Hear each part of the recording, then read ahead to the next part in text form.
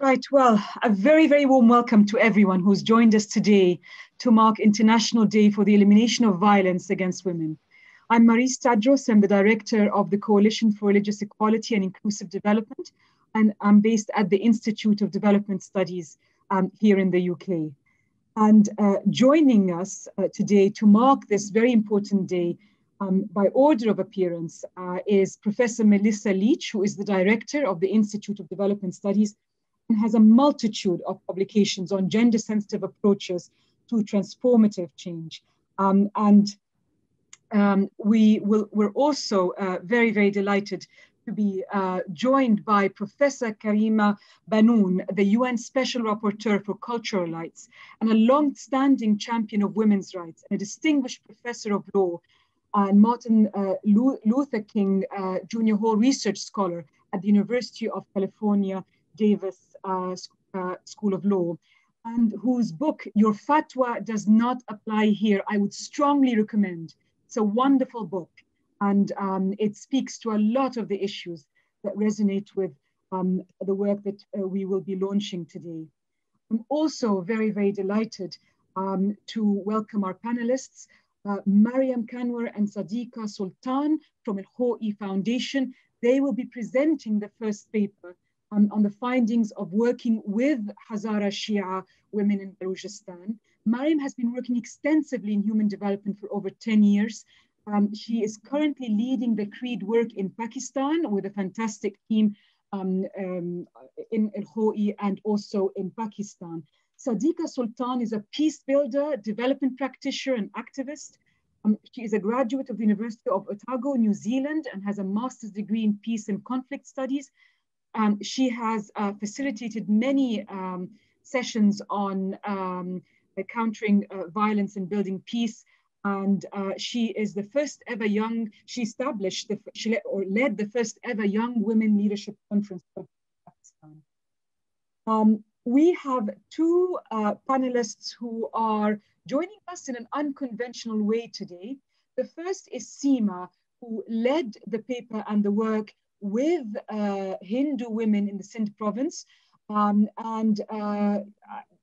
account of a number of sensitivities, she could not join us today, but she is delighted that Ayesha Khan is going to be presenting her work. And Ayesha Khan is part of this program of work on the intersection of gender, religious marginality, and socioeconomic exclusion. Ayesha Khan is the director and senior researcher at the Collective for Social Science Research in Pakistan. She is also a pioneering figure in the feminist movement in Pakistan with over 20 years of sustained championing of women's rights. She is the author of a book I also highly, highly recommend. It's called The Women's Movement in Pakistan, Activism, Islam, and Democracy. And in addition to being a partner on the CREID program, she is also engaged with another IDS research program called Action for Empowerment and Accountability. At the moment, she is studying the impact of COVID-19 on civic spaces in Pakistan. I'm also extremely delighted to welcome another key author in this set of papers that we're launching today, who again is joining us in an unconventional way. Dr. M.K. was the author and principal investigator in working with the Ahmaddiya community, working with Pakistani Ahmaddiya women. He is a leader in the Ahmaddiya community and currently works in an international organization. He will be joining us in voice because of, again, security and issues to do with sensitivities, issues to do with security reasons. So he will be able to take everyone's questions, but we have anonymized his name and he will be joining us in an audio form only. Then last but definitely not least among the panelists is Naumana Suleman, who is a human rights professional, researcher, and trainer. And Naumana is with Minority Rights Naumana works with Minority Rights Group International, and she leads a lot of the minority rights group work in Pakistan. And Naumana is the first ever minority woman to serve as an advisor to UN Women Pakistan. And after you will hear from these amazing panelists, we're extremely delighted to have with us, serving as discussant, Mike Battcock, who is the Civil Society Team Leader for the Inclusive Societies Department at the FCDO. Mike has worked in international development for over 30 years and joined the Department for International Development in the year 2000 and has worked on aid effectiveness, governance, accountability, and civil society development. And of course, for us as a CREID, Mike has been an incredible support to us. He has accompanied us along our journey from the outstart. He has advised us. He has just provided invaluable support for us from the outset. So very grateful that Mike is also with us as discussant. So you will also in the papers that colleagues from IDS have made available in the chat function, this is the link to the 4 papers. It is a mighty read. I think this will make for joyful reading over your weekend because it's over 320 pages of people's voices, people's stories, people's anecdote, very comprehensively presented evidence on which you will get snippets of in our event today, because we obviously want to hear you and we want to have enough time for discussion. So just a little bit of a grounding on what this is about, and then I will pass on to Melissa. So as we mentioned, today we are commemorating the day for the elimination of all forms of violence against women. And the groups that we are talking about today, where there is an intersection of religious marginality, they're members of religious minorities, but they also happen to be socioeconomically excluded on account of class.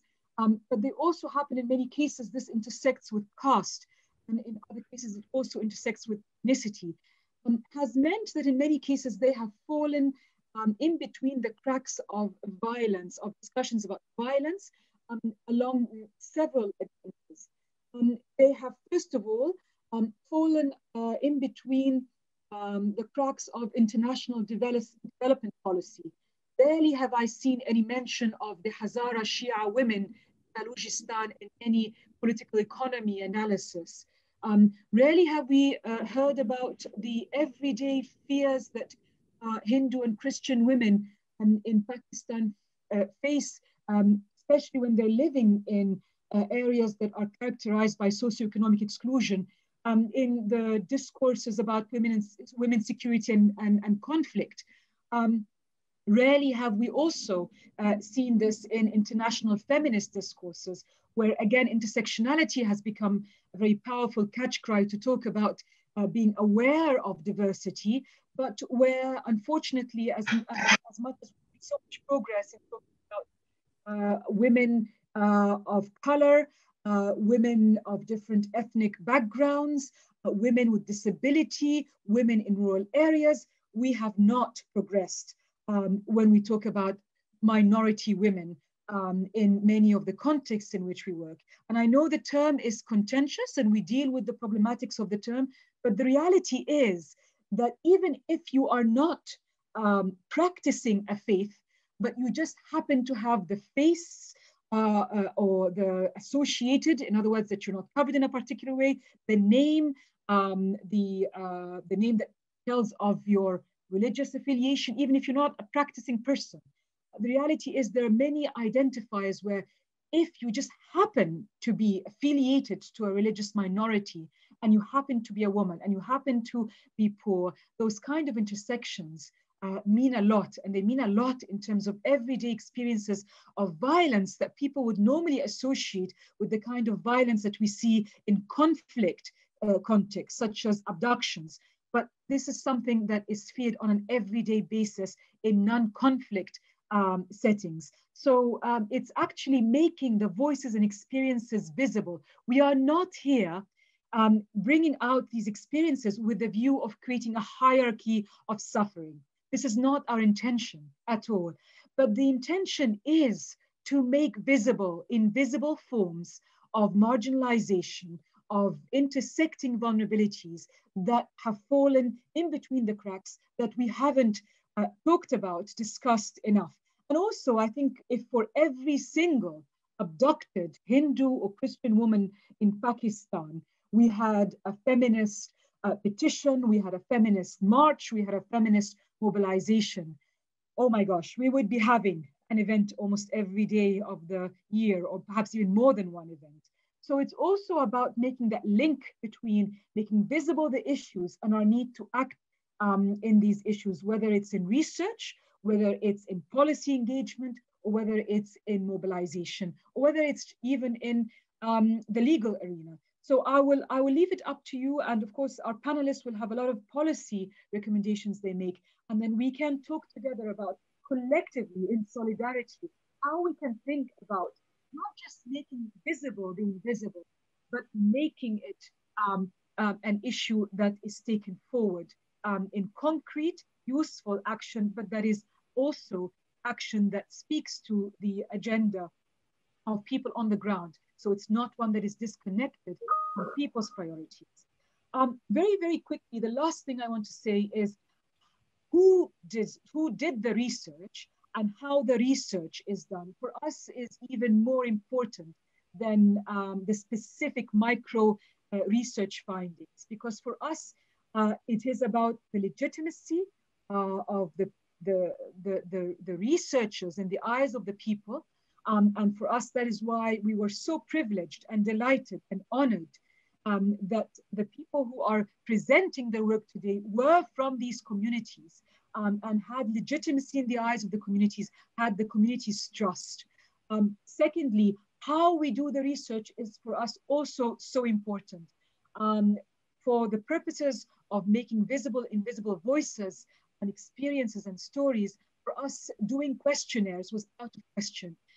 We wanted the communities which are at the heart of our inquiry to be the ones that have a role in the co-creation of the agenda. What is important for them, in what order and why? And that is why participatory methodologies is so, so important. And I won't go any further because the details of the methodologies are explained in detail, but I think it does actually have to do with the bigger vision of, again, this is not about ghettoizing a certain group, because this work that we have done in Pakistan, we're doing cross-country, and we'll come back to this later. But it is about how we see the world. And I want to pass on to Melissa to share with us a bit about how participatory methodologies, intersecting inequalities, agency, and so forth fits into a broader agenda about how we engage with injustices. Okay. So, Mariz, thank you. So as director of IDS, I'm absolutely delighted to join Mariz and her colleagues in the CREID programme, which is one of our really most important flagship research and action programmes at IDS, and welcoming our wonderful speakers and all participants and audiences to this real landmark event on this extremely special day.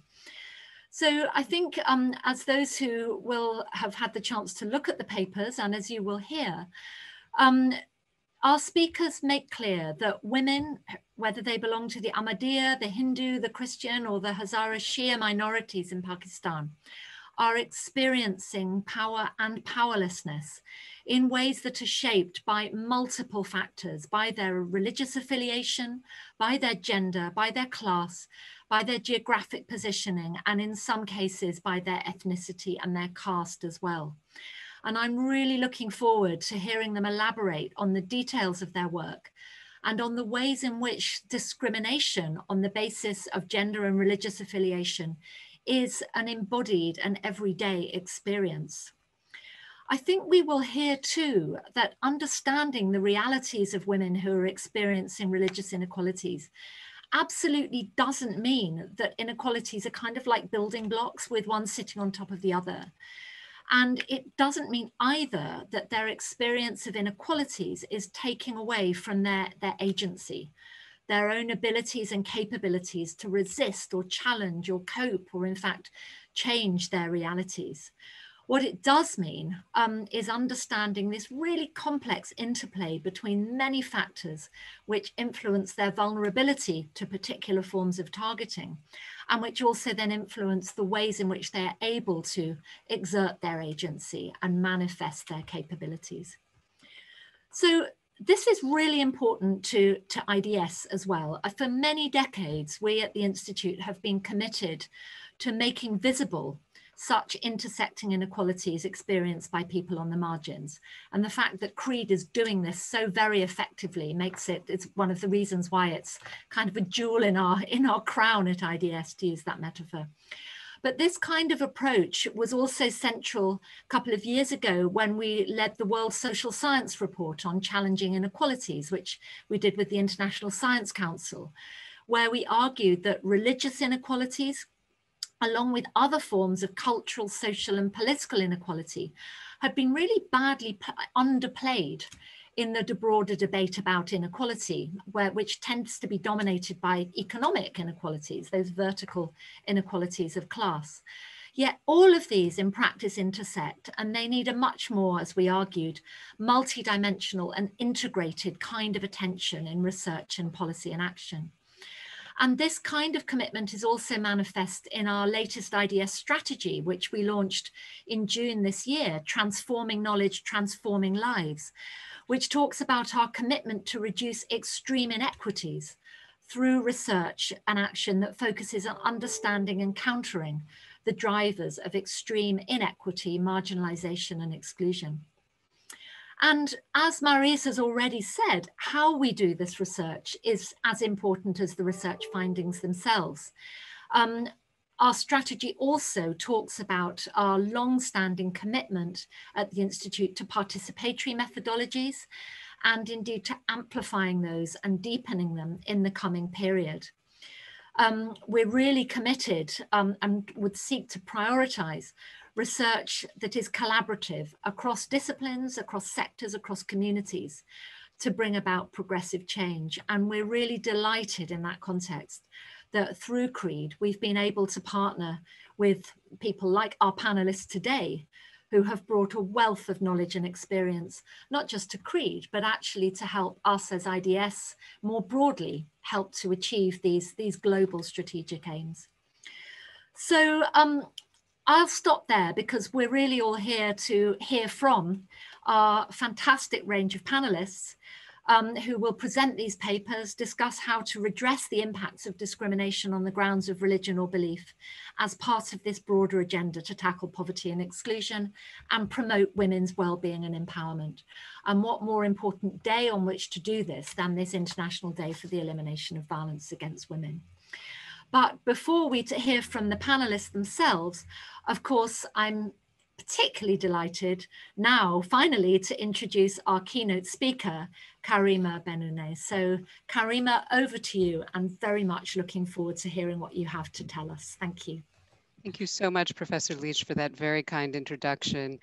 I really want to thank the organizers, IDS, CREID, Professor Mariz Tadros. I'm so pleased to meet her finally in cyberspace for inviting me. And as I said to Professor Tadros, I really, unfortunately, didn't have time to do this because I have my next UN report due, but I'm so thrilled that I was able to do it because I was just so inspired by the briefs. So it's a real privilege to be here with you at this digital convening about discrimination and violence against women of religious minority backgrounds in Pakistan.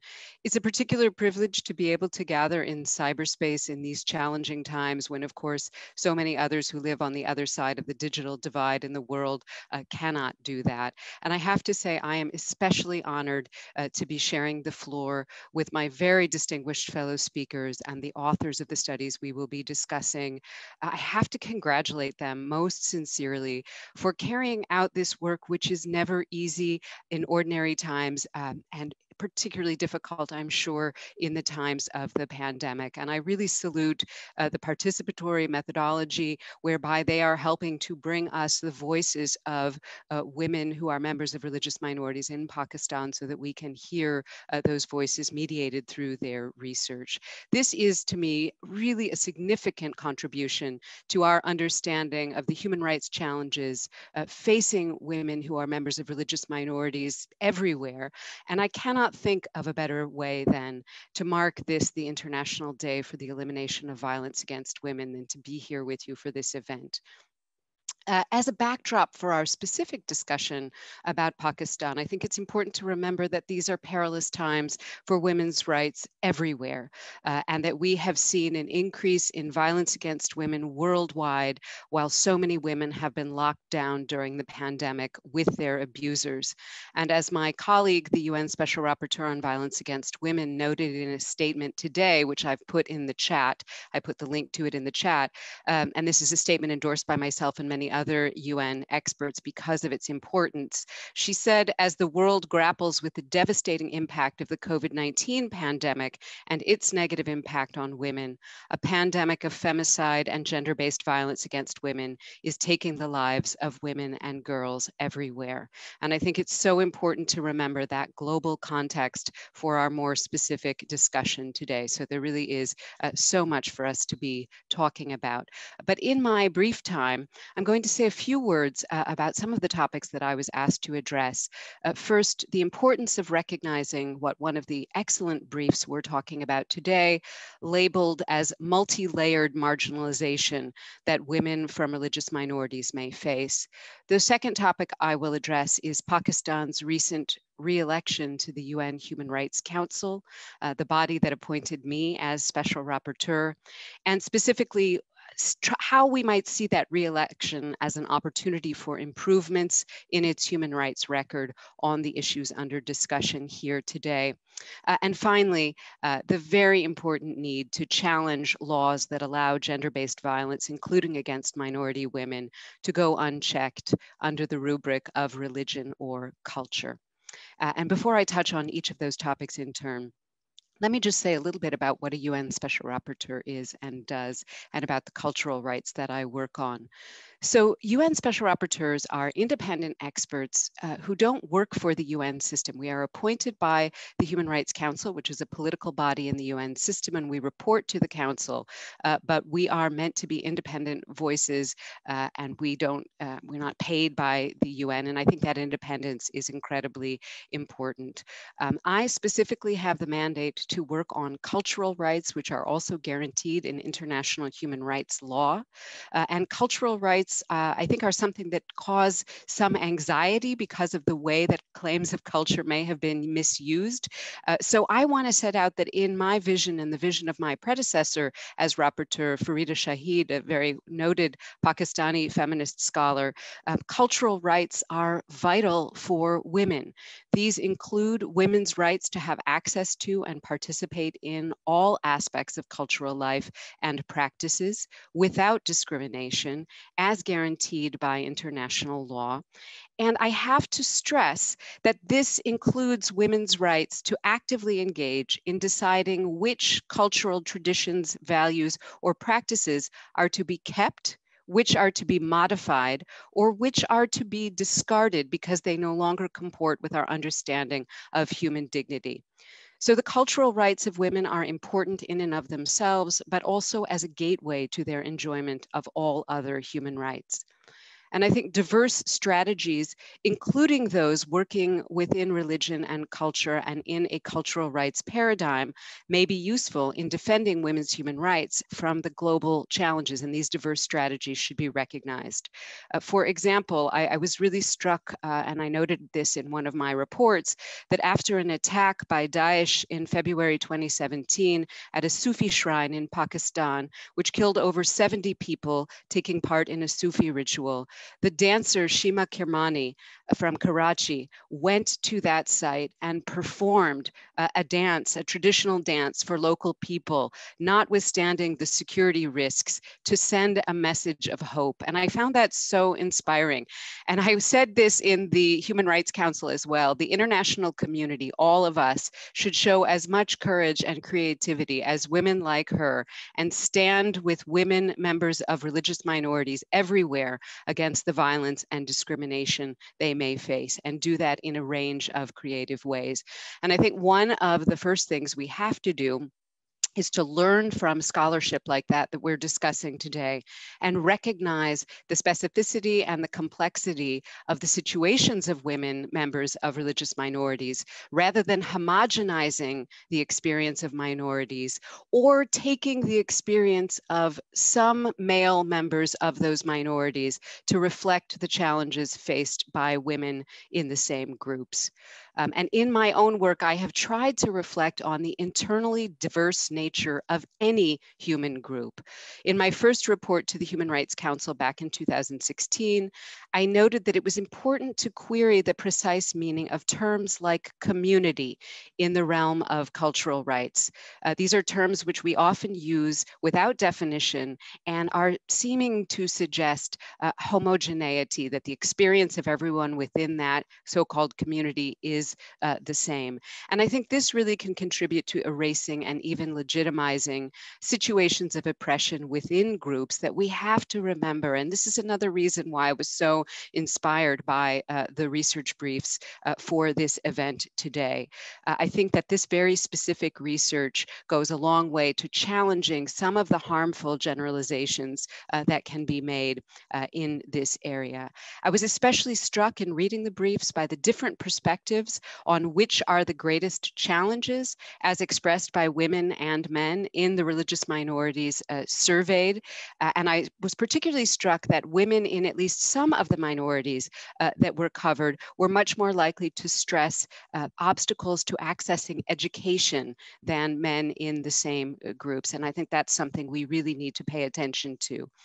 I also wanted to say, given my own work in the past, how important it is that a number of the briefs, including those on Hazara and Ahmadiyya women, emphasize the importance of combating fundamentalism, extremism, and terrorism for guaranteeing the human rights of women members of minorities. And I have to say, I strongly endorse these recommendations, which I think, unfortunately, are not always understood by feminists and feminist scholars everywhere. I think that diverse forms of fundamentalism and extremism everywhere in the world today are significant challenges to women's human rights that we have to confront. Otherwise, we have no chance of meeting the Sustainable Development Goal of gender equality by 2030. I was also struck by the number of recommendations that address the need to protect the cultural rights of women of members of religious minorities, including many of the things that I work on, their ability to express their cultural and religious identities, such as through dress or through the celebration of religious festivals, without fear of discrimination or harassment. And these are also critically important recommendations, which I endorse. This brings me quickly to the second issue that I was asked to address, and that is what it means that Pakistan, the state that is the context of our discussion for today, has been re-elected in October to the Human Rights Council. And I think it's important to remember that the UN Human Rights Council is a political body made up of states chosen by other states, 47 states. It's the highest UN body in the field of human rights. And we can never let states forget that the General Assembly resolution that created the Council specifically says that members elected to the Council shall uphold the highest standards in the promotion and protection of human rights. And to me, this says that this is a critical moment for Pakistan to take effective action on the human rights recommendations made in the briefs that we are talking about today. And I'd like to point out that a number of the recommendations made by our colleagues here were also made by the UN's CEDAW committee, the Committee on the Elimination of Discrimination Against Women, to Pakistan back in March 2020. And the committee also identified the issue of discriminatory treatment and violence against women members of minority groups in the country as a matter of deep concern, and made a number of recommendations in this regard, including the need for better data gathering on intersecting forms of discrimination and an action plan on violence against women. And I think it is a critical moment for us to push in a friendly way the government of Pakistan to uphold those commitments that really go hand in hand with its re-election to the council. And finally, let me just say a few words quickly in closing about the need to challenge laws that allow gender-based violence, including against women members of religious minorities. So those kinds of changes, those kinds of legislative changes are critically important. Cultures are dynamic. They are not static. They change over time. Each tradition and practice that is identified as cultural, and that's always sort of contested, has to stand the test of universal human rights and show its capacity to build and maintain human dignity to remain legitimate. And we have to remember that yesterday, slavery and racial apartheid were also justified using cultural arguments, something that we entirely reject today. So such transformations over time are perfectly normal. Culture is not an acceptable excuse for failing to change laws that facilitate gender-based violence, and reform to change those laws is actually required by international law. And this allows me to be very clear, and I think that's my most important job as Special Rapporteur on Cultural Rights. Cultural rights are not the same thing as cultural relativism. They do not justify discrimination, discriminatory laws, or violence. They are part of the universal human rights framework. States themselves have actually rejected cultural relativism officially, and they have reiterated their commitment to universal human rights for all in standards like the Vienna Declaration and Program of Action of 1993, in which states themselves reaffirmed that it is their duty, regardless of their political, economic, and cultural systems, specifically they said cultural systems, to promote and protect all human rights. And the very brave work of the researchers on these studies under discussion here today and the concerns raised by those they interviewed remind us yet again on this International Day for the Elimination of Violence Against Women of the very urgent need for all states, including Pakistan, to make those words from the Vienna Declaration into a lived reality for women, including women members of religious minorities everywhere. Thank you very much, and I'm so looking forward to the rest of the event. Thank you so much, Professor Bennoune. This has just been a tour de force for us. I think this is raising issues that touch on every single one of these inquiries that has been undertaken, and for all the other work that we're doing in the other countries as well. Thank you for also reminding us of the uses and abuses of the term culture in different ways, which we also see happening in all contexts in which we work. This has been a wonderful keynote address to us, and we're very grateful. So now we move on to just to sort of say a very quick footnote for those that I very quickly skimmed over. What is CREID?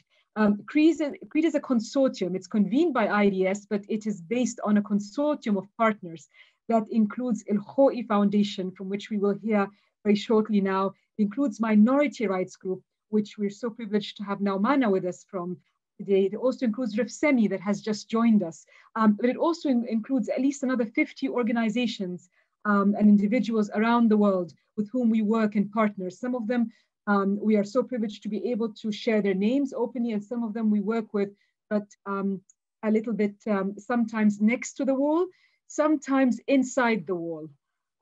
It's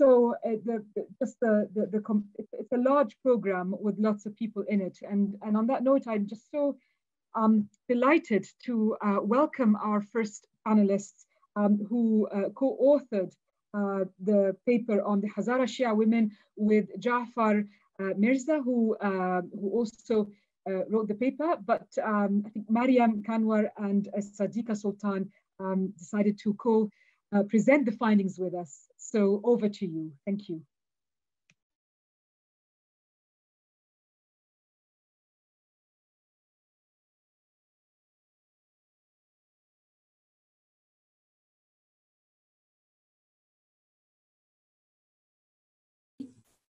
I was on mute. Thank you. Thank you very much, Mariz, and to the entire CREID team. This is indeed a great opportunity and a platform to represent the plight of Shia Hazara women whose voices are often unheard and missing from the discourse.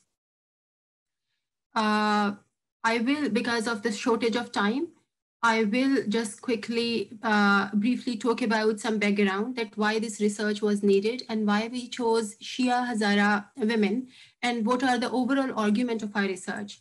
While our ground researcher, Sadiqa, who herself comes from the Hazara Shia community in Quetta and has experienced the violence firsthand, will talk about the findings, nuances on internal contradictions and everyday experiences of the community, specifically the women. I have to say, which Mariz has already explained, that we have conducted our research using participatory ranking methodology in an unconventional way, which Sadiqa will explain further. So before I share the findings, just let me briefly share the context of Hazara community. Shia Hazara community are one of the most persecuted religious minorities in Pakistan, populated in Quetta, capital of Balochistan in the southwestern region. The present population of Hazara Shias in Quetta is the result of migrations from Afghanistan since 1880. Although the violence against Shias in Pakistan dates back to 1979, it has intensified since 2001. Hazaras, due to their distinct Mongolian features that distinguishes them from non-Hazara Shias, are the easy target. And since 2001, according to reports, around 1,600 have been killed in anti-Shia targeted attacks. Around 70,000 Hazaras have been migrated to other parts of the world, and those who could not migrate are forced to ghettoize themselves in two Hazara communities in Quetta, Mariabad and Hazara Town. Our research centers on Hazara women, as most of the existing literature about the persecution focuses on Hazara men or Hazara community in general. Through our research, we have tried to understand the vulnerability of Hazara women within the larger Shia community in Pakistan and how the intersections of class, religious and ethnic affiliation, and gender aggravates the marginalization faced by the poor Hazara women. Having said that, understanding the sensitive nature of our research and the diversity of the Hazara Shia community, I would also say that our findings do not necessarily reflect the entire Hazara community. Our research has been taken out of engaging 44 participants through 6 FGDs and 8 women interviewees. We have engaged the lower strata of the Hazara community, including families of the martyred, those who have lost their loved ones, women-headed families, women who are engaged in either small-scale businesses or sports. The reason for focusing on this specific strata is that these community members are more vulnerable than the rest of the community and are less represented in any of the studies of the sort. Most of these women who have lost their main breadwinner now depend on aid money, have little access to health, maternity, or self-care facilities. As in the words of one female participant, I can recall the day after my husband had been killed. I was 9 months pregnant. I felt a sore pain in my belly, so I visited the doctor and she asked me to go to the labor room for the delivery. Since I didn't have any money to pay the bill and other expenses, I came home with a heavy heart where I delivered my daughter. Our key question focuses on how does Shia persecution particularly affect poor Hazara women in Quetta. We explored the internal nuances and complexities within the Hazara community by comparing Hazara men and women. Hazara men, being the main target of militants, have suffered the most. However, the challenges that women have faced, such as being widowed, restriction on mobility, and the issue of honor for young Hazara girls have largely remained unaddressed. Our research further investigates the effect of securitization or policing on Hazara women and how does the ghettoization of the Hazara community affect the Hazara women from socioeconomically excluded backgrounds. On the question whether security checkposts have improved the sense of security, with the exception of a few respondents, most thought otherwise. As in the words of one teenage participant, I believe that they themselves are involved in such incidents. These many incidents could not occur without security operatives' help and support. We have also observed that the policing have limited the prospect of job opportunities and mobility for Hazara women. Poor Hazara women cannot go out due to the security and mobility issues, hence they are forced to buy things of daily use at higher prices. So to conclude, based on the responses of the participants, it is evident that there is a serious and distinctive impact on Hazara women regarding the issue of Shia persecution and the securitization as they create more challenges in terms of access to education, livelihood, and economic opportunities for Hazara women than for men. We also noticed a subtle variation within the Shia Hazara women of low-income backgrounds and women-headed families. And it was brought up many times that the experiences and suffering of poor women are double than those Hazara women who do not have to struggle financially. So I will end here that Hazara are a double minority, as one male participant described, but the Shia Hazara women are a multi-layered minority within Shias who are subject to further marginalization due to their gender, class, and religious, ethnic affiliations. I will now give the mic to Sadiqa. She will explain further, and she'll also talk about the nuances and the internal contradictions. And Sadiqa, over to you. Thank you.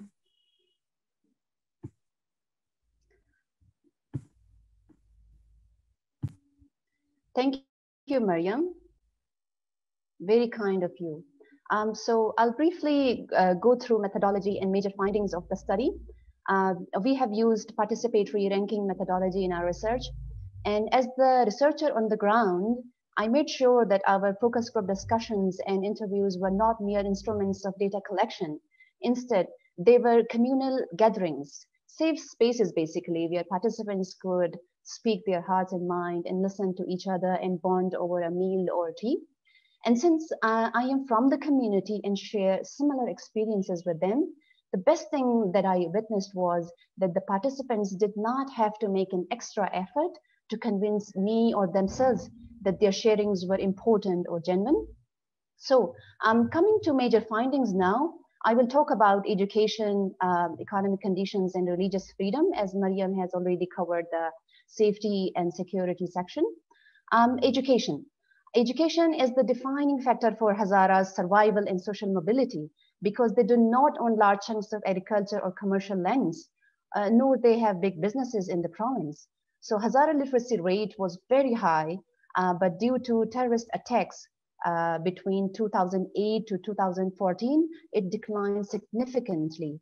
So you could tell that 80 to 90% of the master level students, and most of them female students, dropped out of the universities in Quetta when their buses were attacked. The fear of being targeted is the main reason that parents are afraid of allowing their daughters to commute to no-go areas of the Quetta where these universities are situated. Their priority has completely changed in terms of education. They want their daughters to stay safe and secure rather than be educated, even if that means staying home or getting them married earlier than they have thought or planned. So some of the Hazara young women who decide to take all the risks and attend the universities in Quetta, they are prone to discrimination, harassment, and abuse. So Hazara teen girls in the FGDs mentioned it repeatedly that they were bullied, questioned, and discriminated against in the educational institutions because of their religious and ethnic identity. I had this feeling that these poor teenagers had to carry burden of defending their religious identity on a daily basis. Connected with education is the economic condition and livelihood opportunities. The overall security situation has severely affected the economic conditions of the community. For Hazara women, the challenges are even more severe because they not only face discrimination at the hands of the general population, but also at the hands of the community itself in the form of moral policing. Well, I hope that later on I'll have time to elaborate more this moral policing. So the Hazara women, they face discrimination at the hands of the community in the form of moral policing that prevents them from exploring job and work opportunities. And it also, of course, includes interaction with non-Hazara population. So I witnessed during these interactions that the hardest hit section was women-headed families that barely ensured 2 meals a day for their kids. Shelter and house rents remained a key challenge for them. They mainly depended on the aid and philanthropic contributions that the community made, but it's hardly ever sufficient. So the result is this, that these kind of families have to give up on a balanced diet, health consultations, recreation, and even sometimes the education of the kids. So this brings me to the last portion of the religious freedom. Religious freedom is interestingly ranked at the 3rd in the aggregate ranking of all the FGDs and interviews that I conducted. The reason for this, as I understand, is that for Hazara, the right to life and the right to have access to education and livelihood are more urgent. So as important as the religious identity and freedom is, it cannot provide a means of subsistence. So the community is afraid of practicing or displaying their religious beliefs in public beyond Hazara neighborhoods. They do not feel safe if they have to offer prayer publicly because they can be easily identified and thus targeted. So regarding the religious attendance of the rituals, within the vicinity, as we found through the discussions in the FGDs and interviews, that Hazara locality, the attendance within the Hazara locality has increased, while it has declined outside the neighborhoods, owing to the risk of the attack by sectarian militants. For women, the attendance of religious rituals has slightly declined. And so there are 2 reasons for this. One is cultural, that says that representing religious identity is mainly considered to be responsibility of the men. And the other one is actually because of the non-Shia population. There's a lot of misconception and propagation of the inappropriate commentary about men and women interaction during this religious morning rituals. So this brings me to the very last portion. Well, there's so much to fix and change in order to for Hazara women to live a normal and secure life. Other than improving the security, some of the most immediate needs, I would say, are a dedicated scholarship program for them, so that they have access to education outside Quetta and outside Balochistan, at least. And then because their mobility is restricted, so they need some sort of livelihood support, maybe some introduction of some sort of skill and livelihood development program with some financial incentive and grants. And also because there's so much mental health issues that we have also mentioned in our report. So some sort of well-designed and well-integrated psychosocial support program would also be a great deal of help. Hopefully I will get some more time later on to talk about the moral policing. Thank you so much. Over to Mariz again. Thank you very, very much, Maryam, Kanwer, and Sadiqa, Sultan. This was very helpful. And of course, it's bringing back again, when you're talking about psychosocial support following trauma, we tend to associate that with women living in violent conflict situations, but it does get off the grid. It does fall in between the cracks when we're talking about women in everyday circumstances, such as those that you are talking about, who would not have been conventionally talked about in a non-conflict setting. So thank you for reminding us of those very complex and important policy implications. Really, really appreciate it, and really appreciate that Ayesha Khan has kindly agreed to present some of the findings that SEMA has shared with us in her paper through her work with the Hindu women and men in Sindh province in Pakistan, where she was particularly working with very socioeconomically marginalized Hindu men and women. Ayesha, over to you. Thank you. It's my pleasure to present the research for the Hindu community that was studied under the CREID program on Pakistan. My apologies for any errors I might make in advance. I'd stepped in just at the last minute. First of all, I'd like to start by saying that this was a study similar to the one that we just heard about the Hazara Shia community that explores the reality of life from the perspective of Hindu women and girls who face intersecting and overlapping inequalities due to their religious identity, their gender, and their caste. They carry a heavy burden among the marginalized groups in Pakistan, facing violence, discrimination, exclusion, lack of access to education, transport, healthcare, along with occupational discrimination, and a high threat of abduction, forced conversions, and forced marriages. The research that I'm sharing with you today was carried out in Karachi, in the province of Sindh in Pakistan, during the period of March to May 2020. It explored poor Hindu women's marginalization through three key axes. First, how and where they experience discrimination based on their religious identity. Second, how and where they experience gender discrimination even within their own communities. And third, how these experiences are different from those of the poor men in their communities. 4 focus group discussions were conducted with a total of 46 participants. 34 women and girls were included, and 12 men. All of the participants were members of the Hindu scheduled caste communities in Pakistan, which represent the most economically marginalized among the Hindu population. A mixed method approach was used to draw out both quantitative and qualitative data findings. Initially, a participatory ranking exercise was carried out with each focus group to identify the biggest threats they believed poor women in their communities face. Each individual participant then ranked these threats, leading to an aggregated list of the top 7 threats they face.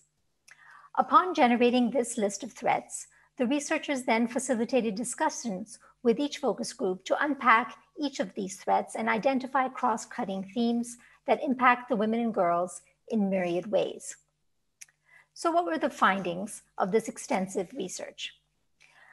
Researchers found that the top 7 threats identified that poor Hindu women and girls face are: first, discrimination based on religious identity, particularly as a result of their dress and appearance when out in public. Next was sexual harassment and bullying. Third, of course, and not surprising, was the fear of abduction. Next was fear of forced conversions and forced marriages, which we've also heard much about in the media.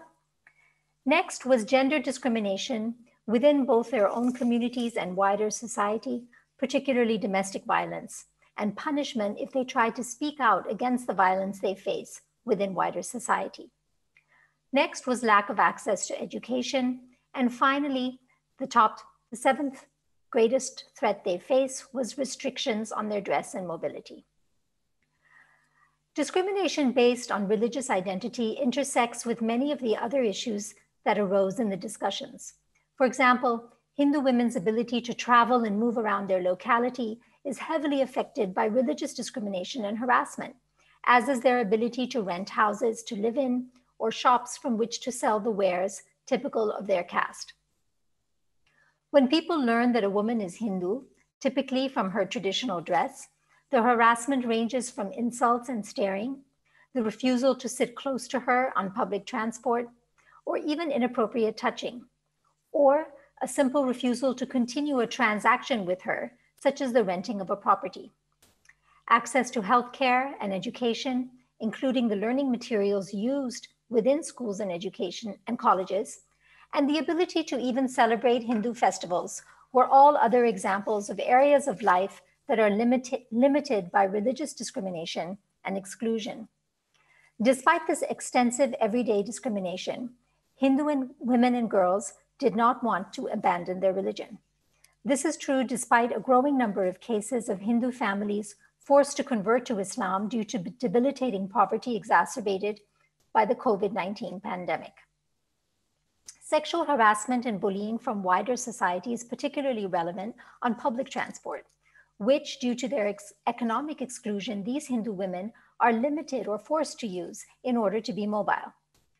Domestic violence is another problem within the community, but it was acknowledged amongst respondents that participants that no one really speaks about this violence, and the women expressed a desire not to say anything detrimental about the men in their community for fear of adding to the negative portrayal of this community by wider society.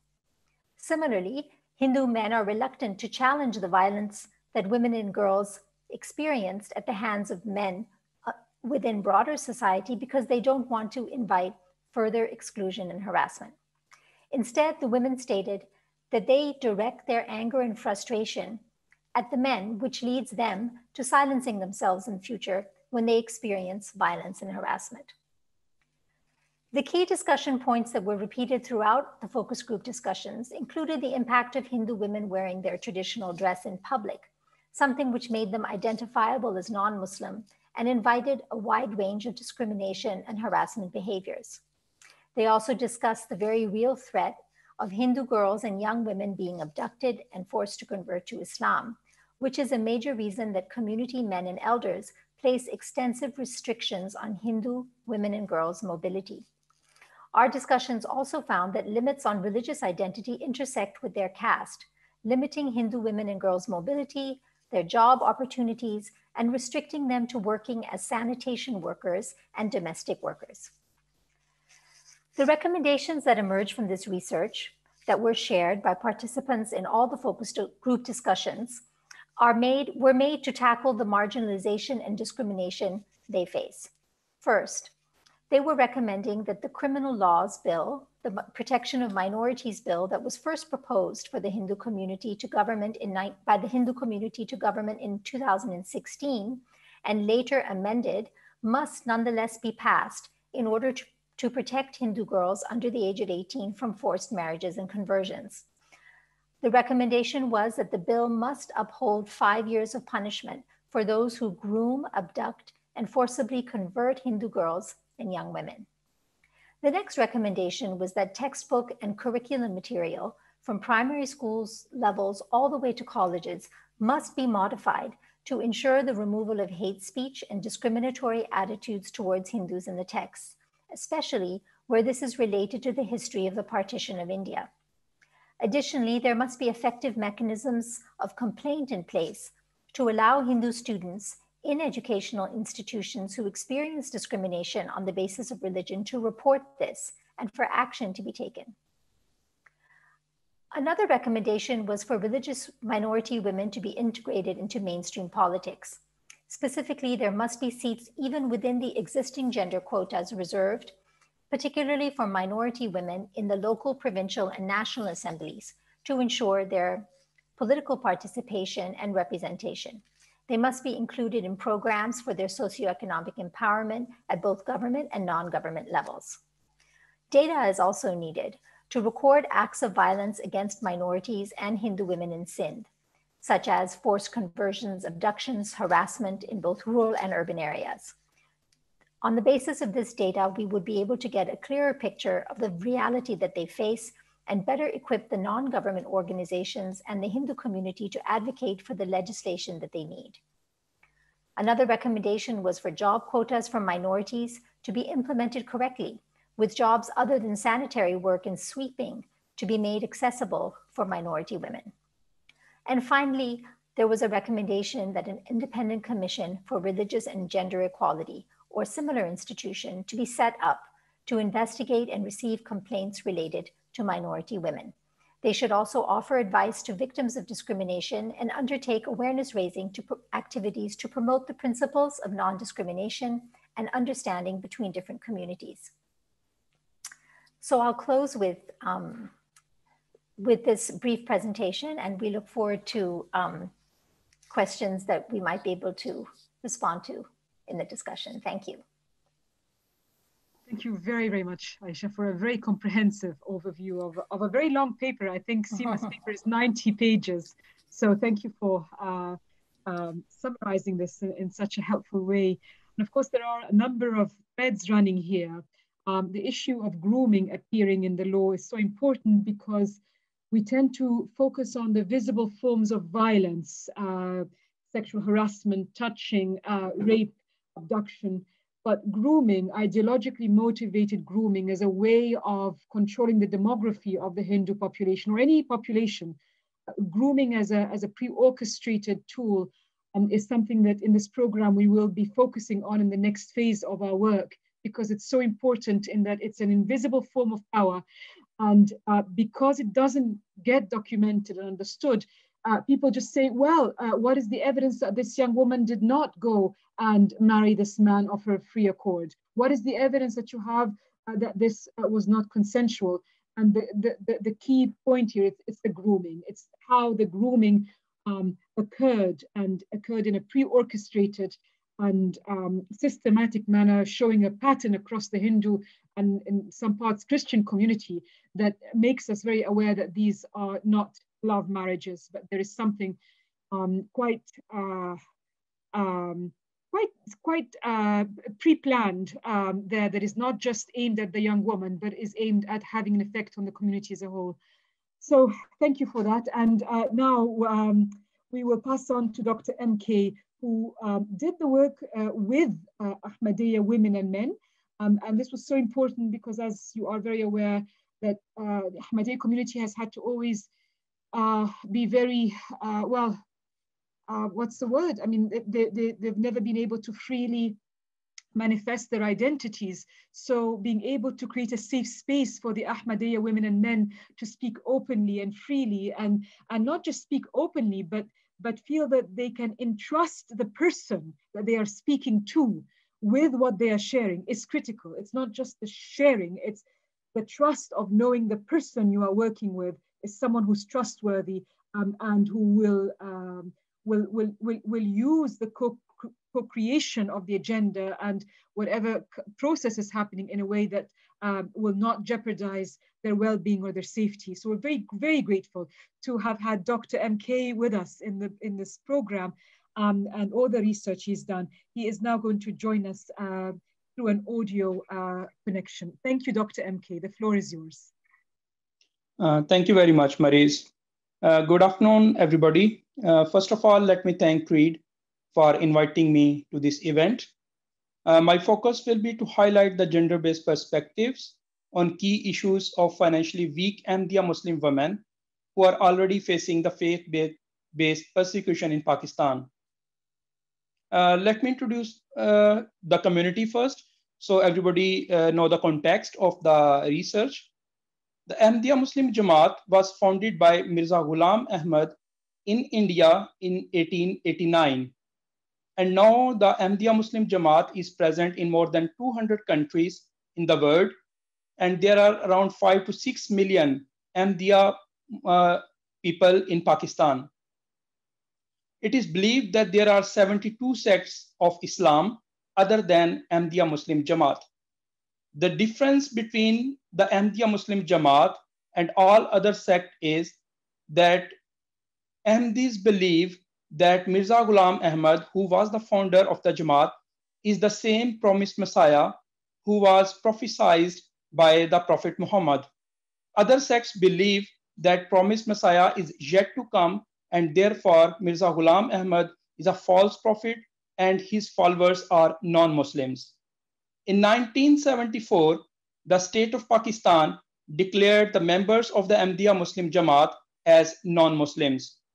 And in 1984, President Ziaul Haq issued the Ordinance XX, which provides the imprisonment extending to 3 years and unlimited fines to an Ahmadi Muslim who in any way behaves like a Muslim or refers to him or herself as a Muslim.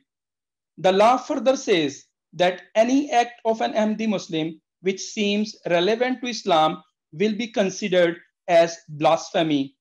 It is important to mention here that the only punishment for blasphemy is death penalty, according to the Federal Sharia Code of Pakistan. In my current study, I used participative ranking methodology for the data collection.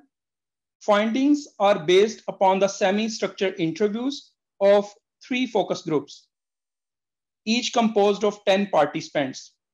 The first focus group was composed of poor Ahmadi women whose age was more than 35 years. Second focus group was composed of Ahmadi poor women whose age was less than 35 but above 18 years. And the third focus group was composed of Ahmadi men. Initially, a questionnaire was devised by conducting a pilot study. During this study, I found 25 key issues and prioritized by the men and women. It was found that Ahmadiyya women are persecuted in all dimensions, such as political dimension, constitutional and legal dimension, judicial dimension, social and economic dimension, and cultural and religious dimension. Although the men and women had similar perspectives about the issues, they prioritized them differently. 28% issues got the same ranking by the men and the women. Among them, 3 issues, which are directly related to the state-sponsored persecution, were of top concern invariably for every participant.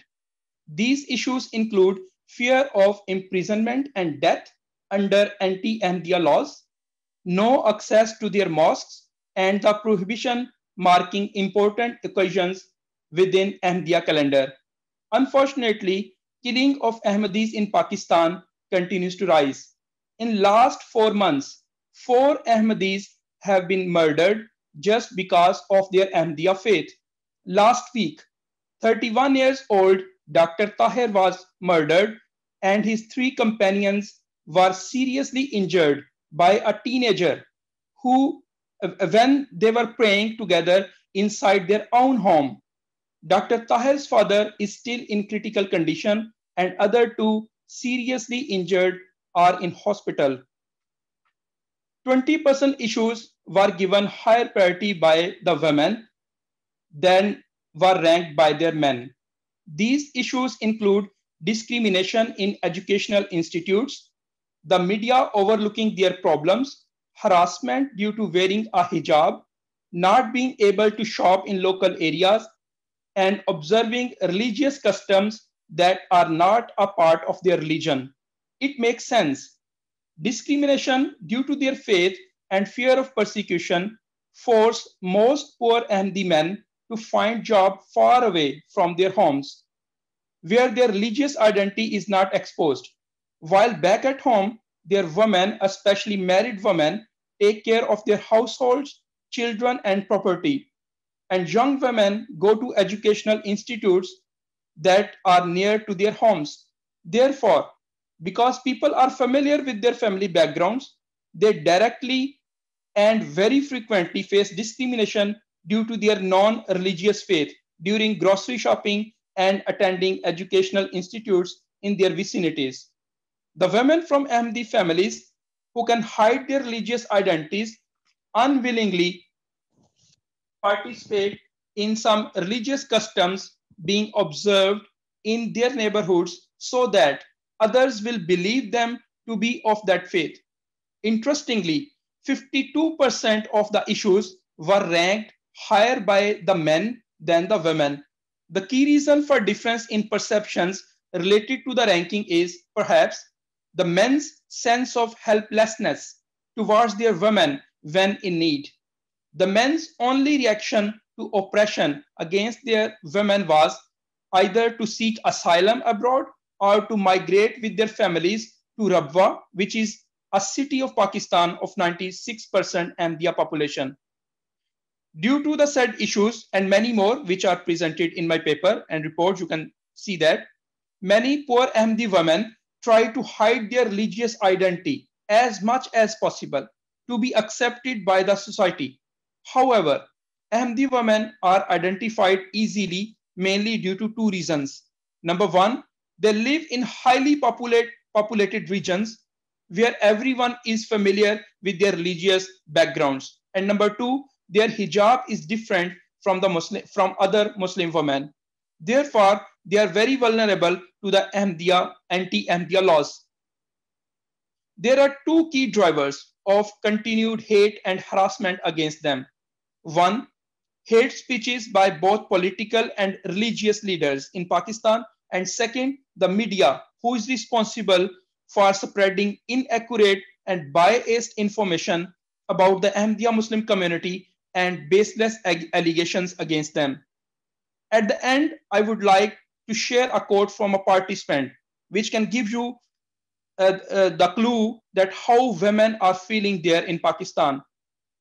The quote says, "We are not spared even after our deaths and in our graves in Pakistan. We are not allowed to say a prayer which is offered before burial of our dead bodies. Our graves are disentombed even in the graveyards, which are the property of Ahmadiyya Muslim Jamaat. Our dead bodies are exhumed." It is in the context of several incidents when Ahmadiyya graveyards were destroyed. I gave different recommendations at the end of my report, but I will present only one of that due to the shortage of time. I will share only one, that state-sponsored persecution is the most dangerous form of marginalization of religious minority, and therefore it should be stopped. Thank you very much for your attention. Thank you very much, Dr. MK. I think the tragedy of what you're saying is that not only do people live on the margins while they're alive, but as you said, the sanctity of the dead, the ability to just mourn and maintain that link with those that have passed away, even that is under compromise. And what you're saying about being targeted because of the hijab is very important, because some people would argue, well, if Hindu women are being targeted because they wear the sari, it's because it's a conservative society, and women are expected to cover up. So even if you are a Sunni Muslim who's not covered up, you would be also harassed. But the point here is harassment happens even when you are wearing a hijab such as that worn by Ahmadiyya women, which is one that is covering your body from head to toe, and your face is covered, your head is covered, your hands are showing. So this is not about conservatism. This is not about what is the size, how many inches of clothing a woman wears. This is about a process of religious homogenization in which anyone who is different, anyone who is not conforming to what the mainstream society expects and what the state complicitly allows to happen, is then becomes a target, even when they are fully dressed or because they are fully dressed, such as the Ahmadiyya women. So thank you for that. And I do agree there are very important policy messages that we need to discuss, and I hope we can come back to them in our discussion. I want to now move to give the floor to Naumana, who will be presenting another very important paper on the intersections of being a Christian and a member of a socioeconomically excluded group and living in contexts of marginality that she has undertaken, and she'll tell us more about. Thank you, Naumana. Over to you.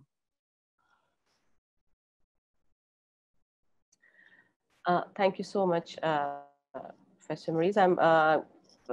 Can you hear me? I hope it's going.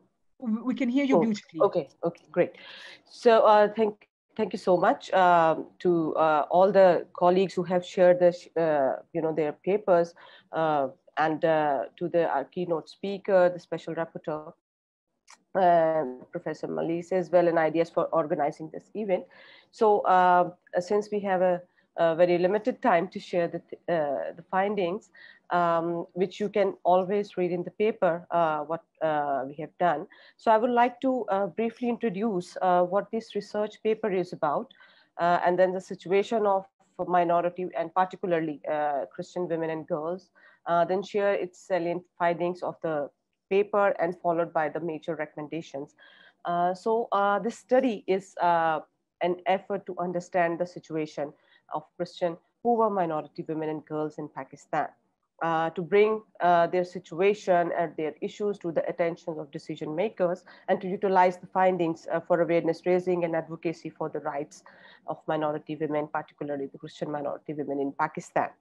So the key things or the focus of the research questions were to explore the daily life experiences of these poor women, to examine that how these are different from the other poor women from the same context. When I say the other poor women, so the poor women from the majority community, which has happened to be Muslim community in Pakistan. So, and inspecting if the religious discrimination faced by the poor Christian women differs from the discrimination faced by the affluent Christian women.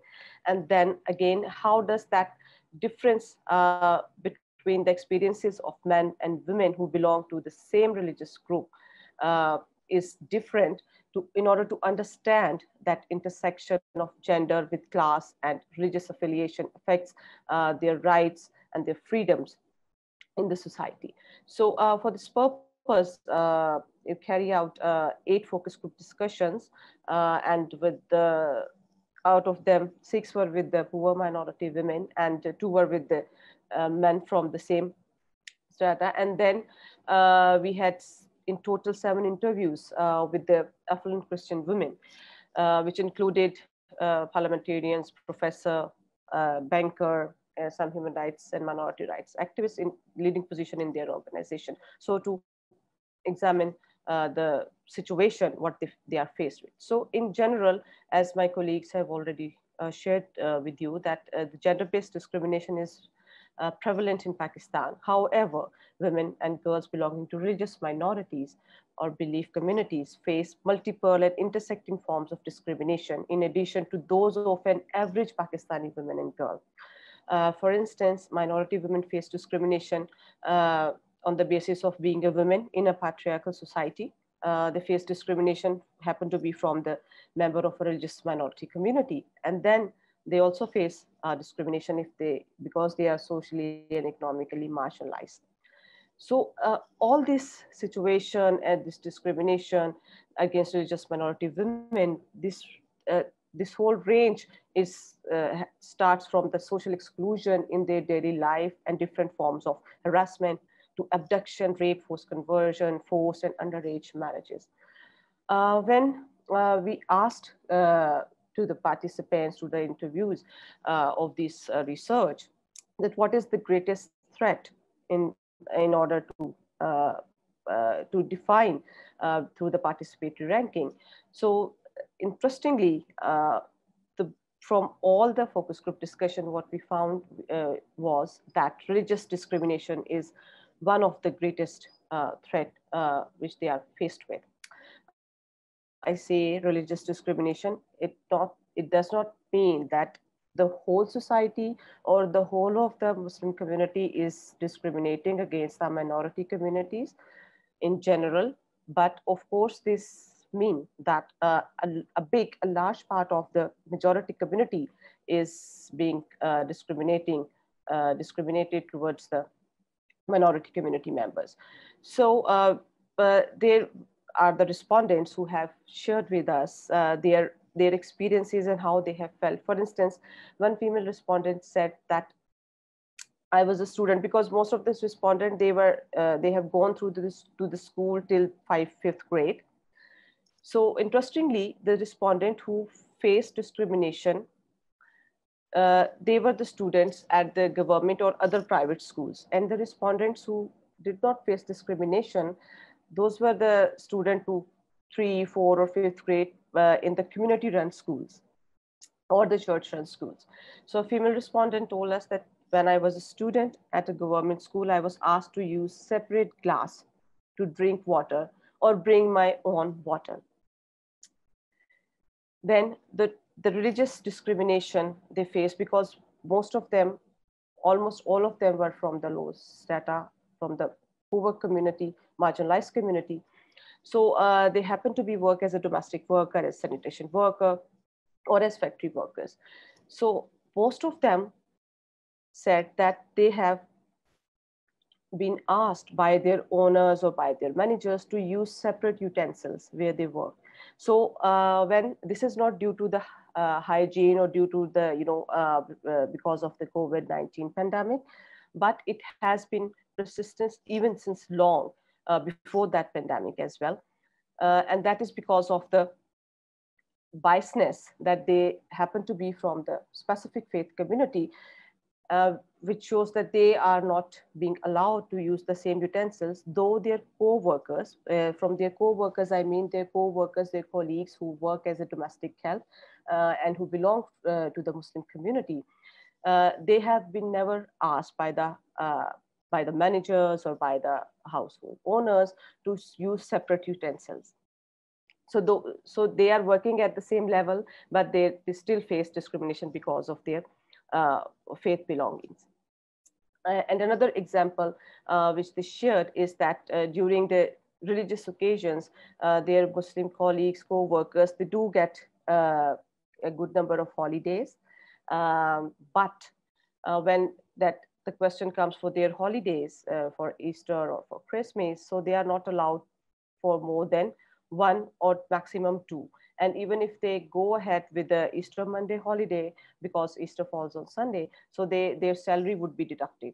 But when their co-workers, they are on Eid holidays, so these Christian household workers or factory workers or sanitation workers, they are being asked to work in lieu of their colleagues, and then they are not being paid for that extra work at all. So these all intersecting form of inequality because of their religious affiliation. There is another example which they have shared, which is a kind of heart-wrenching, the experience and the level of discrimination they have faced to, is that they are being humiliated by being called chura or churi, which is basically a derogatory term used specifically for the Christian community member to look down upon them, and specifically for those who are associated with the sanitation work, but in general also for the whole Christian community residing in the country. So there have been several instances. There has been a recently a video being shared on the social media where a woman from the Muslim community, she's sharing the experience that a neighbor from her society where she lives in has come to her and asked her whether your house helper is a Christian, and she said yes. So her neighbor asked her that you should not allow her to work in your home and don't ask her to cook for you. And when she said why I shouldn't ask her to cook for me, she says, she's a non-Muslim. These are the churas, again using that derogatory term, and they are meant to do the work of to work as a sanitation worker rather than doing cooking in our households. And if you would continuously allow that women to come and do your kitchen work, I would complain and I would alert the neighbors that you are not a faithful Muslim. So that religious discrimination is affecting at the one side very badly to the religious minority community and women, but again from the majority community, these people are again in the jeopardy, how to face it, how to handle it. So these are the examples which we have recently seen. So on the contrary, these interviews told us that when it comes to call the names, for the members who have been working in the same household from the majority community, so they are always used to call them as Bibi, as Bua, as Apaji. So basically, all these words are giving respect to them, but not not being used as a derogatory term. So this is how they have been marginalized. So these disparities in their workplace have contributed to further segregation among the members of different communities, and this shows that even poor members of different communities suffer from the same phenomenon of poverty. However, the aforementioned biases further marginalize poor members from the religious minorities, particularly the minority women from these religious minorities. And this inculcates a sense of superiority among the household helpers from the majority community that, because of they are being associated with a specific faith group, so they are superior to them. So another thing which is very important, which is being highlighted by the members of the community, is that all the male and female respondents highlighted the issue of forced conversion as a particular form of violence against minority women and girls. And particularly since this research paper talks about the Christian minority women and girls, so that has highlighted that this phenomenon has also affected their freedom of mobility as well, and that has been, resulted in imposing restriction, because out of the fear of them being abducted or being forcibly converted or being forced to get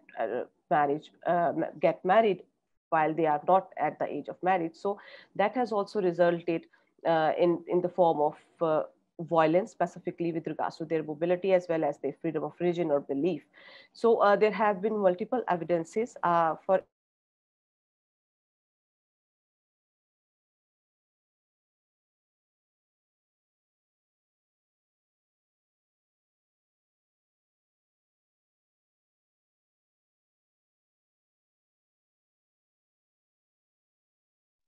Apologies. I think Naumana's internet connection is playing up. Because we've come to almost the end of Naumana's presentation, and you will have a chance to ask her specific questions, and her policy recommendations are very clearly set out in her paper. I'm going to actually come back to Naumana with the questions that you have for her on any of the issues that she's raised today, and she can join us when her internet is not playing up.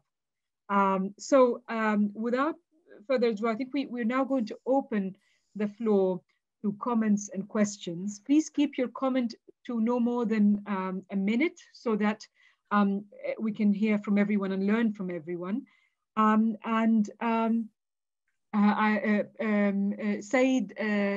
Said Khoei has asked to, you've joined us. Sorry now, for this. Yeah, sorry for this. Do you mind if we come back to you in the Q&A, because we've already gone well over time, if that's okay with you? And I know you will have a lot of questions on forced abductions and forced marriages, which you have worked with directly with survivors of this. So I know there'll be a lot of questions for you. Sure. So thank you, Naumana. Thank you, really appreciate it. So we now move to two people who've asked to share their reflections with us. We will start with Said Khoei. Said Khoei is the CEO of Al-Khoei Foundation, and he is a member of the steering committee of CREID and one of the architects of CREID. So, sorry, apologies. Before we take, I was a bit I was in haste a bit to go straight to the questions, because I knew people would want to ask about Naumana. But I think to help us get into the questions and ask the right questions, I'm actually going to pass the word to Mike Battcock from the FCDO, who will share his reflections and help us think about our questions forward. Sorry, Mike, please, the floor is yours. Excellent, thank you. Good afternoon. Thank you for inviting me to discuss this. I'm Mike Battcock. I work in the Inclusive Societies Department in the Foreign, Commonwealth and Development Office. The UK government is committed to defending freedom of religion or belief for all and promoting respect between different religions and non-religious communities. Promoting the right to freedom of religion or belief is one of the UK government's human rights policy priorities. Societies that aim to protect and promote freedom of religion or belief are more stable, more prosperous, and likely to be more resilient against violent extremism. This work today has been so exciting, inspiring, and important. The work is so important because of, one, its focus on women and girls, and two, because of its deep understanding of the intersections of inequalities. The focus on women and girls. So much of the literature on religious minorities has focused on men and has paid little attention to the nature and the impact of religious persecution on women. This work has explored the experience and marginalization of women and girls. It has been truly participative, creating safe spaces for the discussions, creating first-hand accounts of marginalization and discrimination, real lived lives. Through their own words, women and girls have revealed the different forms of discrimination they face. The understanding of the intersection of inequalities, using a framework of intersecting inequalities, has revealed the specific forms of marginalization and discrimination that are often missed in other investigations on general faith-based persecution. The work is focused on the intersection of gender, religious, ethnic affiliations, class, education, jobs, mobility, mental and psychological health issues. They have really created the complexity of the multi-layered marginalizations. There is a wealth of findings from all of these reports. The women have identified the key challenges they face as a result of discrimination and persecution. There are so many that I could cover.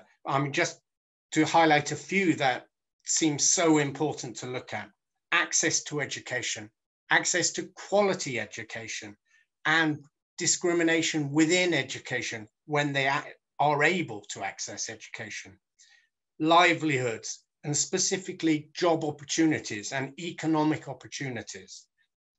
Safety and security, this is such a huge one, especially the immense risk involved when trying to leave restricted neighborhoods, the fear of abduction, the fear of forced conversion, forced marriage, sexual harassment and bullying. There are many more I could talk about, like discrimination, religious freedom, and grooming, all very important. And the research didn't just look at the findings, it's also identified clear ways of taking the work forward. They've got clear, coherent recommendations. And there are so many clear recommendations from the presentations and from the reports. Unsurprisingly, there's a need to highlight on security and safety, the need for robust legal and judicial safeguards, the need to tackle institutionalized violence, forced conversion, forced marriages, abduction, and rape. There is also the need to look at education, the need to look at the textbooks and curricula from primary schools all the way to college to remove discriminatory attitudes and hate speech.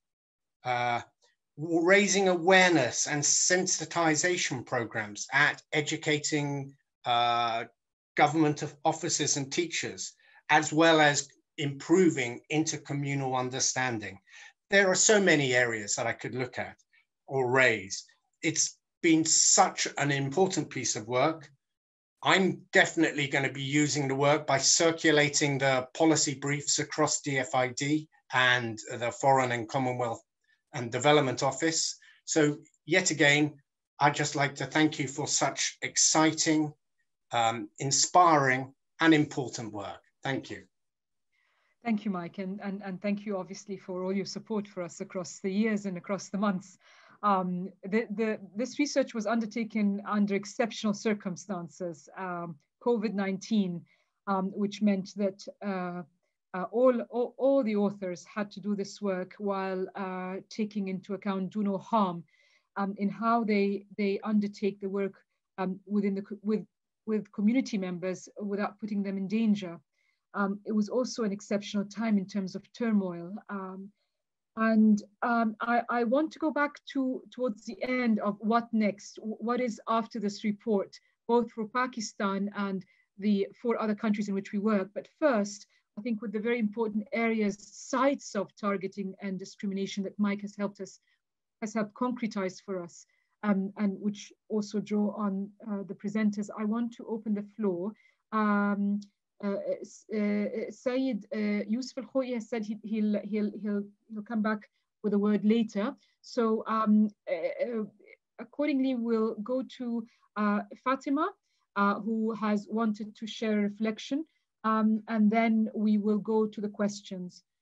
So Fatima, the floor is yours.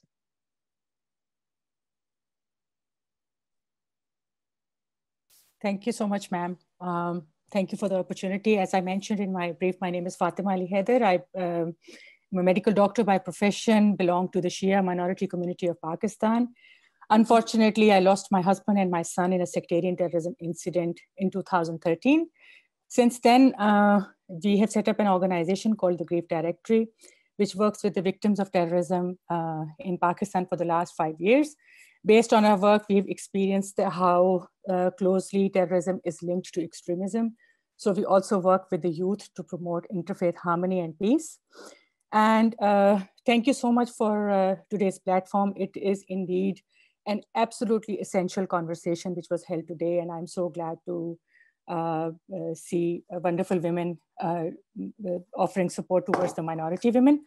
I would just like to add a couple of points. Number one is that based on my own experience of work, number one, we definitely lack data. It has been said in today's conversation as well, but I can't emphasize it more, that data is something of absolute importance. When we try to design a project or try to offer support, the first thing that is lacking is data on the minorities of Pakistan, especially if we talk about the Hazara community.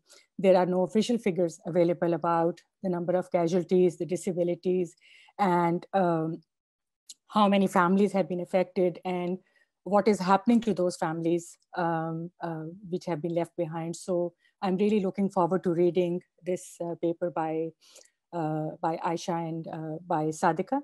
Secondly, I want to mention the importance of creating a common platform for the minority women in Pakistan, especially focusing on the community empowerment projects, because community empowerment is something which I have also faced by my experience is another absolute essential in Pakistan, based on the fact that we have lost so many men folk in the sectarian terrorism incidents, and the women and the female-headed households, including widows and young girls, are the ones who are left behind. So I would also invite all the participants today and people who are learning to think about creating a common platform for the minority women.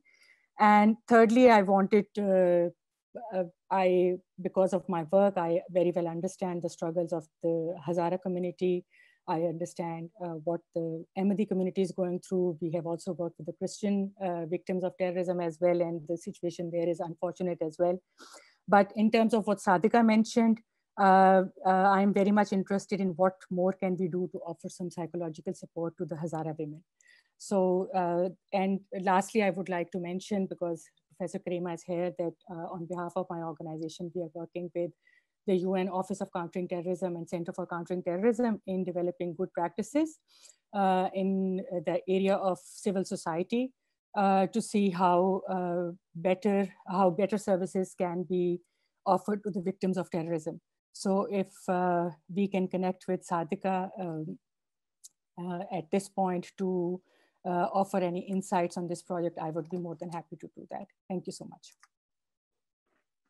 Fatima, we're very grateful for your very important points you've raised, and they're all very relevant points. I think the first point is that the importance of dealing with trauma and psychological distress. Second, the issue of data. Thirdly, the importance of solidarity and learning from across groups.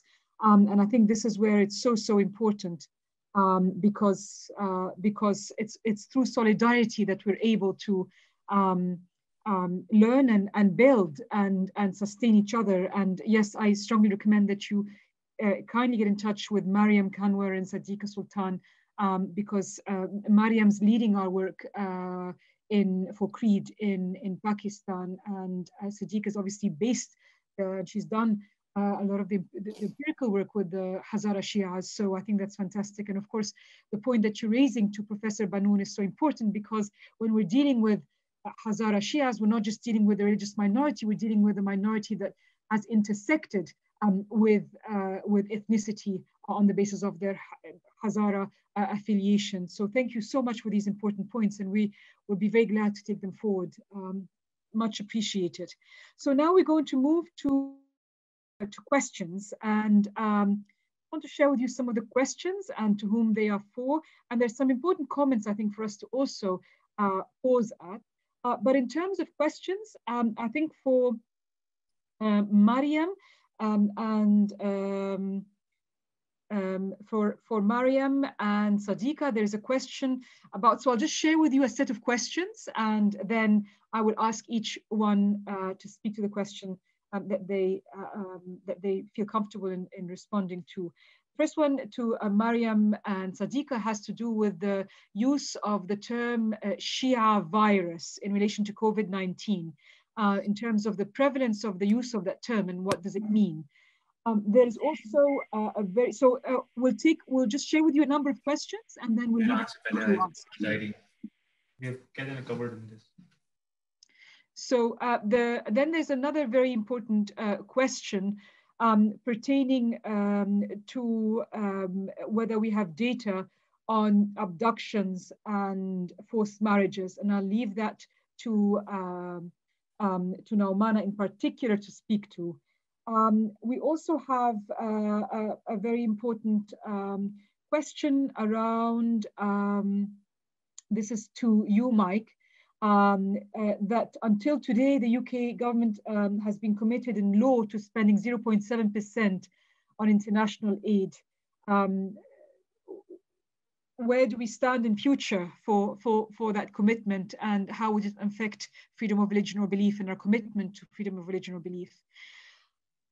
We then have a number of very useful recommendations put forward by Elaine that is in the chat function, which you can all see. We have also some very interesting, again, links by Mahmoud Rafiq in terms of persecution of Ahmadiyya, as discussed in Parliament. Again, in the connections, and Julia is very helpfully helping us understand the Western equivalent or the English equivalent of chura, as Naumana had referred to, as basically calling someone that you're only fit to clean the toilets. We also, I think, there is a question here about using the term gender and whether that term leads to giving the extremists reason to attack the work that is being done when we talk about gender equality. And I think I'd love to hear Professor Bennoune's reflections on the terminology and how do you use it when you are engaging with rights in different contexts. So perhaps we should go in chronological order on the basis of the speakers who appeared, who shared with us. So on that note, maybe I should start with Professor Bennoune, reflections on the use of the concept of gender and gender equality. This question was initially to Professor Melissa, who unfortunately couldn't be with us for the second part of the panel. But I think Professor Bennoune, you're the best person to respond to that one. And then we will go by order of appearance in responding to any questions that have been raised. So Professor Bennoune, floor is yours. Thank you very much. And let me say again how impressive the speakers' presentations have been and how much I've learned. So my gratitude to all of you. The question specifically about the terminology of gender, let me say a few things about that. We used to, in the United Nations, speak about the category of sex. And so if you look at the early human rights standards, like the Universal Declaration of Human Rights and the Covenants on Human Rights, the protected category in terms of discrimination is the category of sex. Increasingly, there was a shift to the category of gender, so focusing on the sociology instead of the biology. And I think that in some ways that was an advance, but in some ways I think also increasingly with the discourse of gender, women risk getting lost again. And I am more and more wondering if we shouldn't talk about sex and gender. I think the direction of the questioner's question was perhaps a little bit different and referring to the specific impact of using the term gender in the context of Pakistan. And I think I leave it to our Pakistani experts perhaps to respond to that. But I would say this, I am often told, oh, if you use this language or that language, this issue happened with me recently related to a completely different topic, but you will offend the fundamentalists and this is what makes them attack people. And I think, you know, this really goes to an important point that Professor Tadros made a few moments ago, which is that, you know, the fundamentalists are acting on their ideology. And in fact, I don't think it makes a significant difference whether one uses the term gender or not to discuss these issues. It is the issues themselves about the recognition of women's human rights and specifically the respect and dignity and equality of religious minorities, including women within those minorities, that is the problem. And I'm not sure we can fix that problem by changing terminology. Nevertheless, I very much respect that different terminology may be most appropriate in specific contexts. And I hope that that goes some way to answering that very important question. Thank you. Thank you, Professor Bennoune, much appreciated. I think just in terms of order of appearance, I think it's Maryam and Sadiqa. Would you like to take the questions about Hazara Shias and also the use of the term the Shia virus that was also referred? So a number of questions to you. Okay, so on the term of Hazara Shias, basically we have covered this in one of the articles that was published at IDS's blog. So basically this term was used initially to discriminate against the Shia community overall, but specifically the Hazara community. And in Balochistan specifically, measures were taken to targeting and restricting the movements of Hazara Shias. And they even begin to be announced by a number of public authorities prior to any overall lockdown. So initially, because the Shia pilgrims, they were coming from Iran. So the Shia pilgrims were only stopped at the borders, and then while the others, non-Shias or non-Hazaras, they were sent to their homes without even temperature checks. So this is the term that was widely used against the Shia community overall, but in general against the Shia Hazaras. Sadiqa, would you like to contribute more? Would you like to add something? Yeah, sure. It's just so unfortunate that how this the pandemic, then the COVID-19 pandemic, added more layers of discrimination. So even the international travelers, they were coming from China and from Saudi Arabia and so many other countries as well. So only the pilgrims, coming back home from Iran, they were targeted. And even within those Shia pilgrims, there were so many testimonies, and we have covered this in the blog as well, that in a bus of pilgrims of mixed ethnicities, the Hazara Shias were, asked to leave the bus, and they were, kept in the isolation centers. And so also we have also covered the isolation centers and the situation there, the dire situation there, and most of the people kept there were women and children. So entirely inhumane conditions and treated like animals. So all of this, just because of their religious and ethnic identity, and also because they make, there is this perception that they make a very, very easy prey, and they cannot resist in very powerful ways. So, just because they can do, so they do this. Thank you very, very much, Maryam and Sadiqa. I think the point that you're raising is so important because people were coming in and out, but the question is who gets stopped and how are they treated, and what emboldens the authorities to treat a certain group that they wouldn't necessarily be emboldened to do with another group, even though they're all pilgrims. Thank you. That's a very important point. There is a query from participants about the Shia in Tal Afar in Iraq, and they're targeting by ISIS. And yes, we are having a special report on the intersection of religious marginality and gender in Iraq, and it's going to cover a wide array of women, including the Yazidis, the Sabians, the Christians, and it also includes the Shia Turkmen in Tal Afar. And that component with Tal Afar we will be doing in association with Al-Khoei Foundation in CREID. So yes, do please join our newsletter so that you can find out when that report will be released. We're on it, but we've been delayed, unfortunately, because of COVID-19. And then I think we have a number of questions on forced abductions. Before I move to Naumana to comment in particular on forced abductions and marriages for both Christians and Hindus, I just wonder whether, does anybody have any questions for Dr. MK on the Ahmadiyya? Or at least if you do, write it down while Naumana engages with the question of forced abductions and marriages and the prevalence and what we know so far. Over to you, Naumana. Oh, by the way, I'm not ignoring Ayesha, but Ayesha had told us at the beginning that she would appreciate Naumana responding to questions on forced abductions and marriages.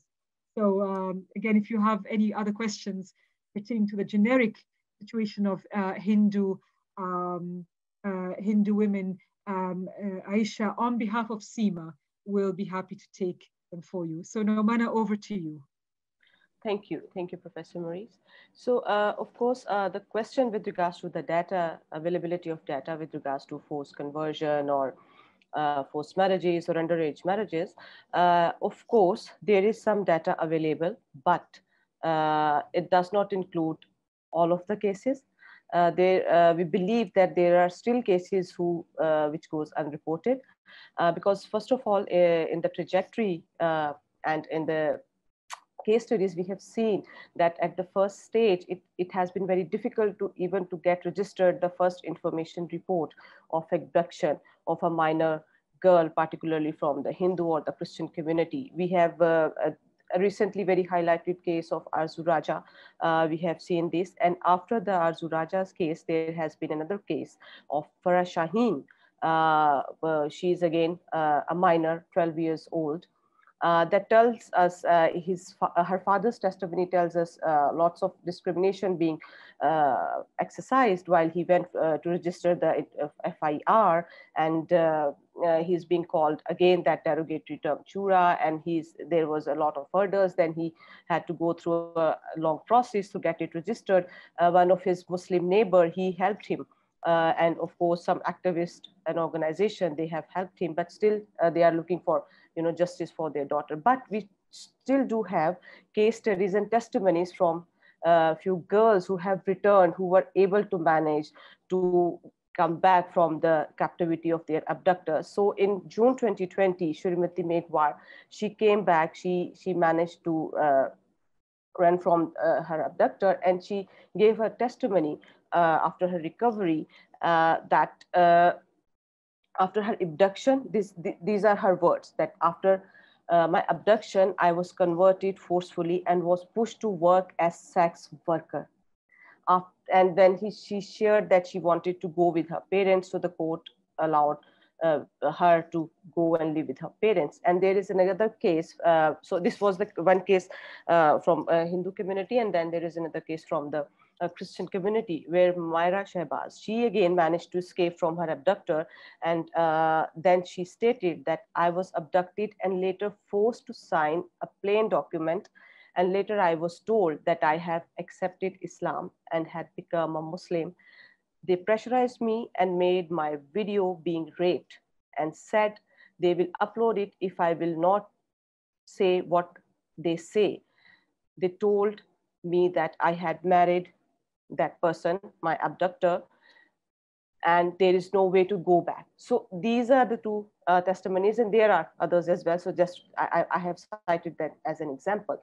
So that tells us how complicated this phenomena is. We do have some record, but again, there is a lot of work required to get all of the cases on board.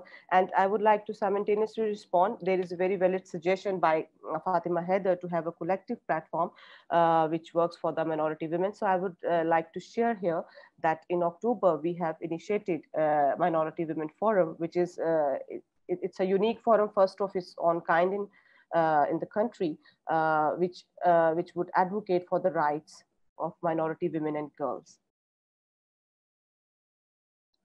Thank you, Professor Mariz. Thank you so much, Naumana. I think there's also, well, we'll take next the question to Mike, and then there are a couple of questions that we'll come back to.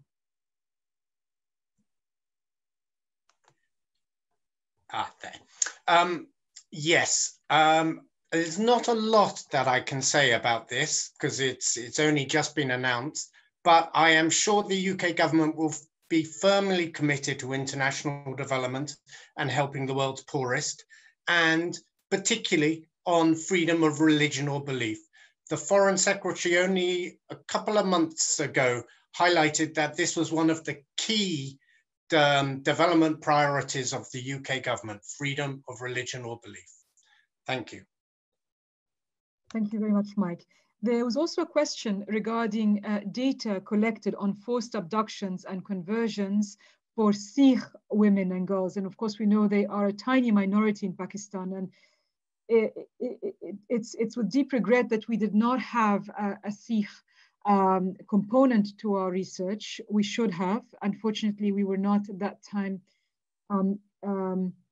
able to identify someone that we would feel we would not put in danger and would be able to undertake this work. It's not too late, and we welcome opportunities to work with the Sikh community in Pakistan and undertake similar work, because this is just the first part of a report that we are doing on intersectionality in Pakistan. There's more work to be done, including a very, very important paper that will be shared shortly in a few months, written by Ayesha on how does the feminist movement engage with questions around the intersection of religious marginality and gender in Pakistan. It's going to be a fantastic paper, so look out for it. But also just to say, there is a possibility, so do get in touch with us on that.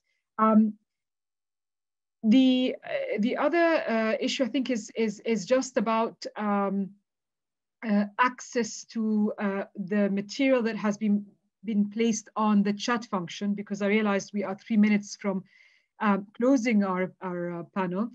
You will have noticed that if the Kat has sent the link to signing our newsletter, that would enable us to send you everything on that. Because of data protection, as you can imagine, we can't send it to you unless we have your permission to share. So do please sign up, and you will find everything that has been shared in that chat function in that newsletter and previous newsletters. That will make it accessible. Also, I think there's a lot of interest from participants in getting to know some of the panelists. So I'm going to encourage the panelists to also put their emails in the chat function if you want to be approached by participants who've joined us today. We're delighted that you have joined us. We're delighted that you want to connect with the panelists. So for the panelists, if you feel comfortable, do feel free to share your email in the chat function, because we are about to close in a couple of minutes. It's been a very I think powerful set of interventions that have highlighted both ways in which those intersections of marginality converge and diverge depending on group, depending on class, caste, and where they sit in terms of socioeconomic positioning, but also ideology, as Professor Karima Bennoune reminded us. Where are we going next? Well, we have a number of reports that use the same methodology for Iraq, Myanmar, Nigeria, Egypt, and potentially Syria. Because of COVID-19, we have been delayed, but we've taken Pakistan as the first report to share with you, but it's the issues of inequalities facing women who belong to religious minorities or are affiliated to religious minorities isn't just in Pakistan. We see it as recurring across many contexts, and we will see this in Iraq, in Myanmar, in Nigeria, and so forth.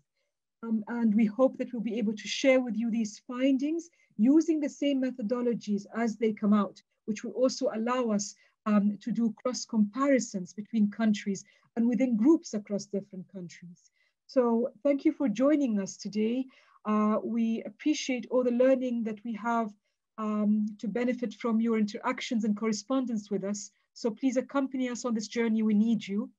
And I want to thank our panelists, especially, and Mike Battcock for joining us. Thank you so much. And of course, Professor Bennoune for